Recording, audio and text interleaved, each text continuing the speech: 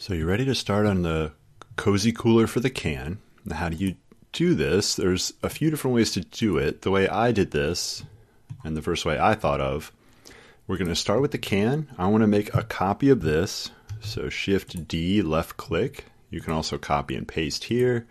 So we're going to take can 2 and I'm going to rename it. We'll just call it cooler. And I'm going to hide the can. So now we just have the cooler. We'll go into edit mode here. Now I don't want the top of this right here. And I basically want everything else. So a few ways to do this. I'll go in with base select.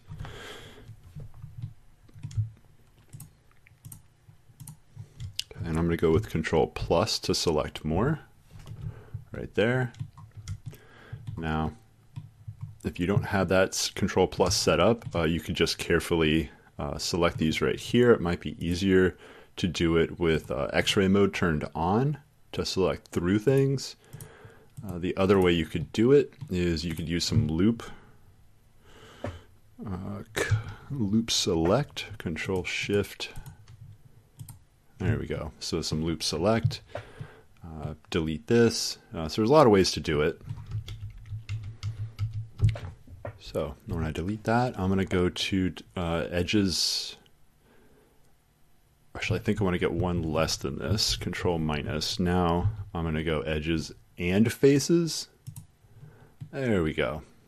So I have a little bit of edges sticking up at the end. Those are easy to take care of. Delete only edges and faces. There we go.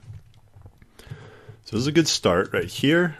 This is in fact the exact dimensions of the can. It's a copy of the can. So from here, you probably want to take the top and shrink it down a little bit. Now, we're going to go into modifiers here, and I like to do modifiers in edit mode. And if you do a solidify, it's going to choose some really small dimensions. All right, so the solidify modifier is going the wrong way. So we can just offset it the other direction. As to how thick it should be, that's up to you. How cold do you want your drink? This is probably ridiculous, but whatever you think looks reasonable is fine. You're going to have a bit of work to do at the bottom. So this is what solidify is going to give you. Even if you did even thickness, it's not really going to be too helpful. If you do turn on the X-ray, the inside of it is going to be just fine. It's the outside that we need to work on. All right, so you have quite a bit of work to do to get the outside to look like this. So you do need a hole in the middle, and I'll show you what the inside top view is. So it has the exact shape of the can here, the bottom of the can.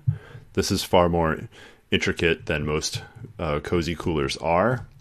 Most of them are just flat at the bottom, but you're going to use the outline of the can at the bottom. But when it sits on a table, you need an actual flat surface, and you do need a cutout in the middle. As to how big the cutout is, it's up to you. Don't make it too big, but something reasonable like that will be just fine. So that's how I made my cozy cooler.